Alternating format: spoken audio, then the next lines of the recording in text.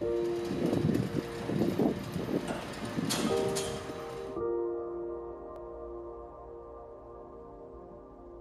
g'day, my name's Nicky. I'm the founder of Help Mend the Cycle.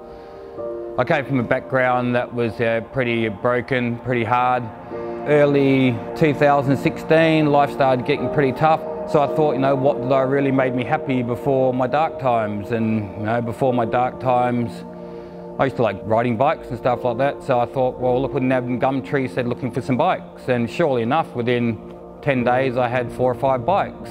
I think it was about a week or so later, I had a meeting with the counsellor. So we had a bit of a chat, and I said to her, look, I've started collecting bikes, and I'd like to maybe start fixing them up and donating them. So the counsellor at the time said to me, look, maybe we might be able to offer you a space within United Communities to help get your project going. So yeah, that'd be great. So yeah, I think she got back to me early 2017 and said, look, we've got a space in United Communities that you can use. And sure enough, I moved into United Communities, and yeah, that's the beginning of Help Mend the Cycle.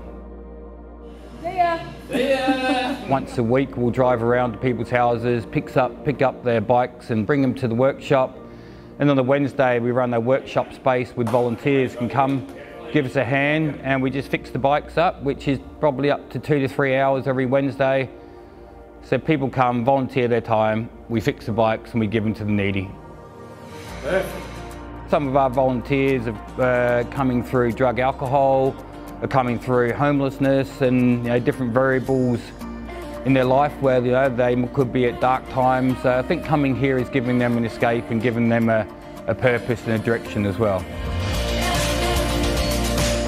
My dream place would be a space that people could come and share and give knowledge, because my belief is that no matter who you are or what walk of life you're from or what you've been through, we've all got a lesson and we've all got something we can teach.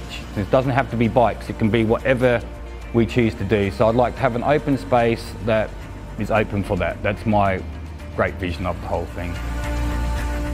Look, I would really like this project to be able to get as many recycled bikes as we can, stop them from going to landfill, and get them out there to the community. Try to get them out to far places where people can't afford to have bikes, and be able to change people's lives and giving them a hand to help them fix up bikes and to give kids bikes, and just be able to give has been a beautiful thing.